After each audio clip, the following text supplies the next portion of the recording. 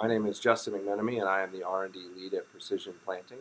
I'm excited today to talk to you about vApplyHD, our new liquid control module that we've designed, which is the first in the industry which incorporates flow measurement and flow control into a single on-road device. It's designed to be both flexible and simple. Flexible in that it can be used on your side dress bar, on your planter, or on your sprayer, and flexible in that it can also be used as a section control or as row control.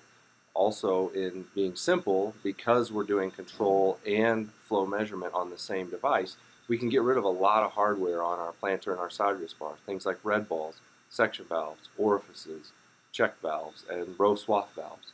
We're going to be testing this spring. More information to come during the winter conference this week, and we're excited to see what the spring offers.